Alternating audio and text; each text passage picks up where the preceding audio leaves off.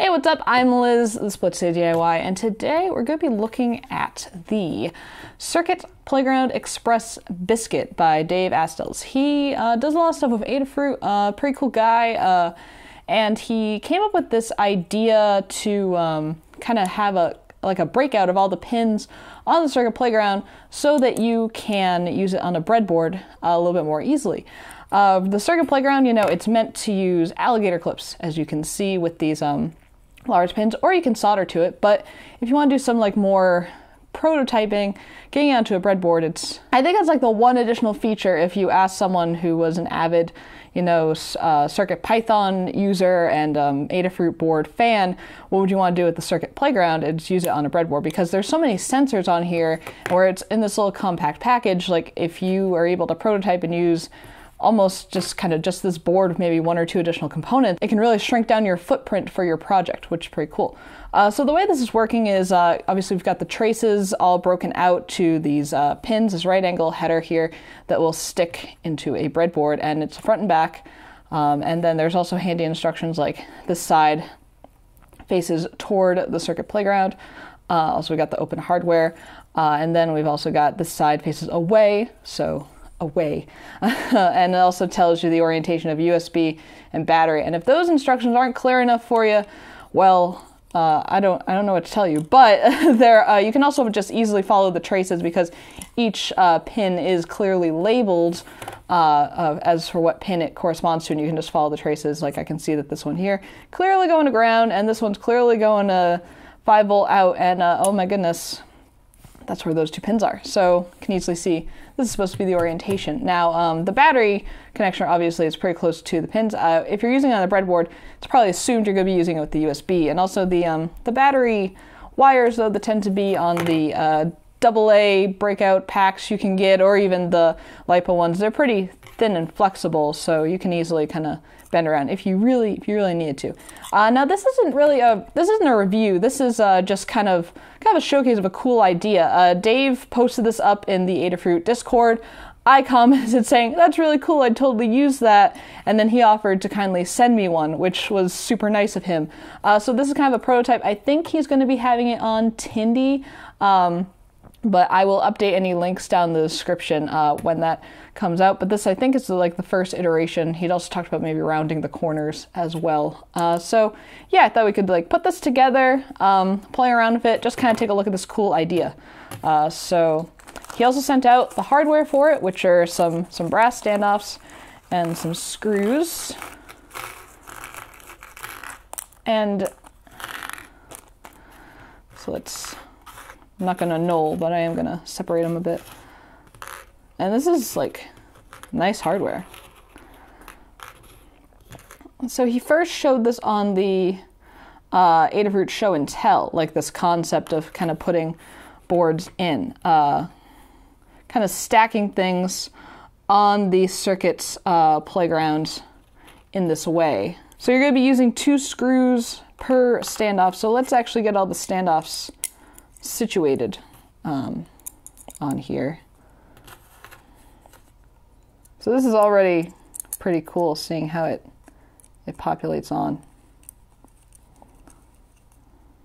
It looks like he sent an extra standoff just in case. Thanks Dave. Thanks for looking out. So we've got all the standoffs on. It looks very pretty right now. It's nice and ooh. And so now we're going to be putting the board onto here, and we'll be putting the screws in. The only thing that I can see might be a little bit tricky is possibly a little bit of the wobble that may occur when we're trying to mount it on, since there's nothing sticking out. But I think if we do it, CPU cooler style, make an X and secure it, I think we'll be okay. I think we'll be okay. I did grab this Allen key just in case, because they're a little bit small. So let's start with this top corner. Very nice. Now you don't want to, similar actually to a CPU cooler, I want to say you don't want to over tighten this, because you don't want to crack the board, but I think the screws are short enough that will kind of not happen. So I'm just kind of doing it finger tight. I actually want to loosen this one a little. There we go. Yeah, I'm just doing it kind of finger tight. As soon as I feel it kind of clamp onto the board, I'm stopping. I'm just all halt. I love how many ground pads there are on the Circuit Playground. Makes things real nice. All right, it's all assembled. It looks nice. It's got some heft to it, which I like because I don't feel like it's gonna fall off. And it looks cool. It looks very steampunky with the screws and the hardware and everything. It kind of looks like it's been bedazzled, which I'm into. So just one thing, this. So I had done a similar project with using kind of force to secure a connection with those large solder pads on the Circuit Playground. And that was with the Pedal Pi controller board. I will link the video at the end. But basically, I am very precariously using some screws and standoffs to wrap wire around the pads and just securing it that way. And it worked. It worked really well. The button connections are also just tensed. That's probably a little bit less great than using the standoffs to kind of screw everything in. And everything is just suspended in this lovely pencil case. I am planning to revisit this project and clean it up a bit, probably code it in Circuit Python. This was done with Arduino. A bit of a waste to do that with the Express board since it has the extra capability. Also make code.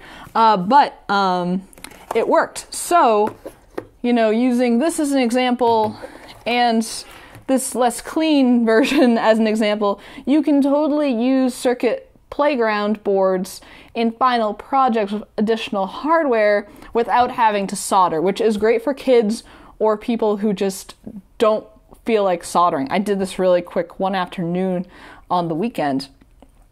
So yeah, it works. And the Circuit Playground too, it's a bit of a pricier board as far as a dev board goes. I believe it's about 25 USD, which for what you're getting is amazing. You have so many sensors on here and everything like that. If you bought every sensor individually on a breakout, including NeoPixels and everything, it would be over 25. But with that price point in mind, you may not want to necessarily leave your board in a project in a very permanent way.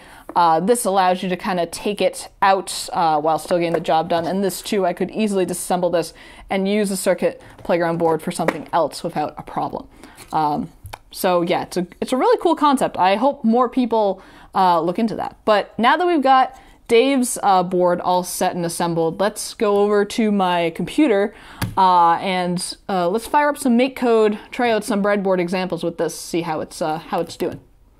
Okay, so we have the Circuit Playground Biscuit hooked up to a breadboard. All the grounds are grounded. All the 3.3 volts are bolted. And I've got some kind of a test bed going here. I've got a potentiometer.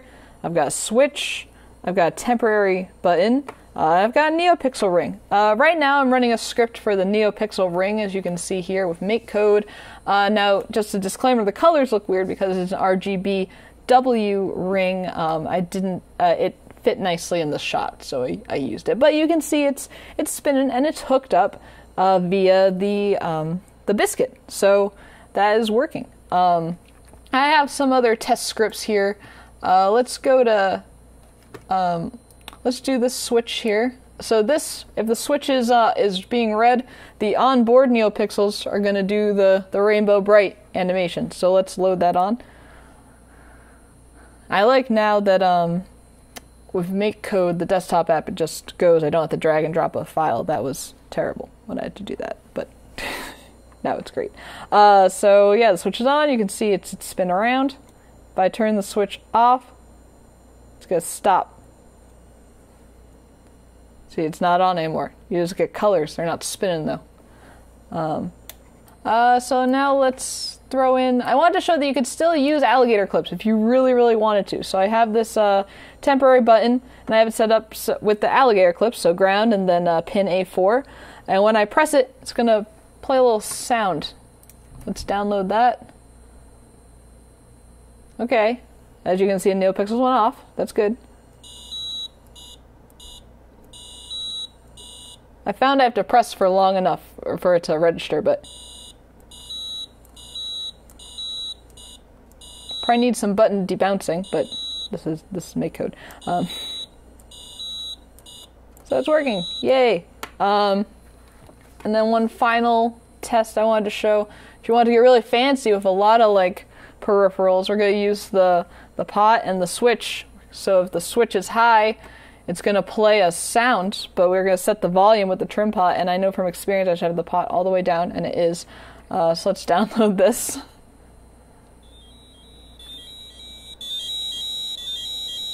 Let's turn that off and back on. It's very loud. We're awake. Okay, yep, thank you. Okay, so as you can see, the biscuit works, which it shouldn't be a surprise. But I like throwing in the breadboard, throwing in those extra sensors. It makes it really easy if you don't want to finagle with alligator clips, but if you do want to finagle, you can still do that because of the spacing and everything, which is pretty cool. So I think it's a great concept, especially if you wanted to like bring kids a step further with electronics, introduce them to the concept of a breadboard and kind of wiring things up like that, especially if they're already familiar with the Circuit Playground, then that'll be a nice transition for them. Once Dave brings that to market on Tindy, which I believe he is going to be doing that, I will throw the link down in the description. Also, if you follow me on social media, I'll definitely be tweeting that out and all the other things that one does on social media. But that's going to do it for this video. I hope you enjoyed it. If you did, toss me a thumbs up, leave any questions or comments down below. I'll link down to Dave's stuff in the description. He's doing really cool work. He was very generous to send this out to me to take a look at. I plan to use it in prototyping future projects when I'm using the Circuit Playground. Kind of just breaks everything out. Really cool. So thank you for watching. Consider subscribing for more content like this. And until next time, this has been Blitz City DIY.